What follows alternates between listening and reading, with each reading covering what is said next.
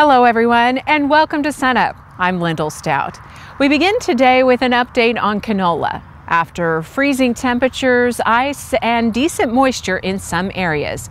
Joining us now is Josh Bushong, our winter canola specialist. And Josh, what are producers most concerned about right now?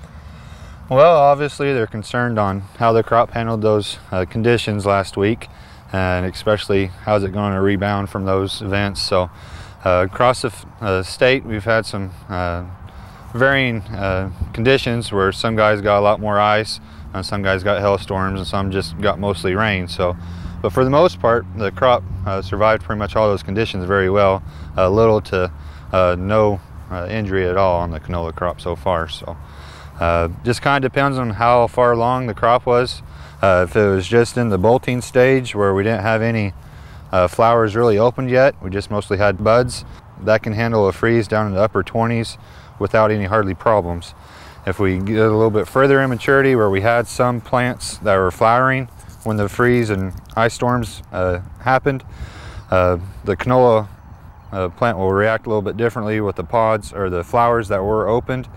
Typically with freezes, we'll drop those pods, so we might have a little bit of gap in the raceme where we don't have any pods formed during that freeze event.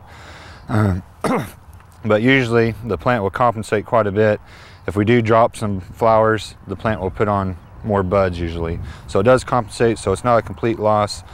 Some of the crops on this main stem showed some water soaking marks on the stem, but most of them just showed a more or less of physiological response where the plants that had ice on them were curved over, but now that we had some decent growing conditions, the plant started to curve back up, and it's more or less cosmetic damage. It doesn't have any real damage to it.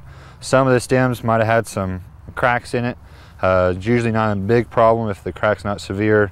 It might cause some lodging later or restrict some nutrient and water upflow, but for the most part, little to no damage across the state. Okay, so kind of proof positive that canola is a little more hardier than wheat when it comes to some of these concerns? It's really looking like it might be. Like I said, it does compensate quite a bit. Even if we did have heavy ice accumulated on the plant and we broke some of these stems, or if some of the hailstorms broke the stems off, at every leaf axis it has auxiliary buds, so if it does lose that top part of the plant, it will grow more branches and put on more buds and pods. So it might delay maturity at harvest, so we might have to wait a little bit longer, but it's usually never a complete crop failure, but it might have to have some more time to compensate. Okay. What about insect concerns? Are you seeing aphids currently? We are starting to see some across the state, and most of the time right now through harvest we're mostly looking for cabbage aphids. They're going to be infecting the raceme of the plant, and when you're out scouting you really have to look inside these bud clusters to really try to find them.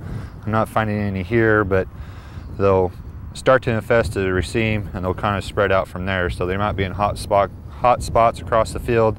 So you really have to get out and scout the best you can to see what kind of pressures you have. And typically once you have about 15% of your racemes infested, you hit that threshold and we really need to get out and spray. So for the most part, aphids are our main concern.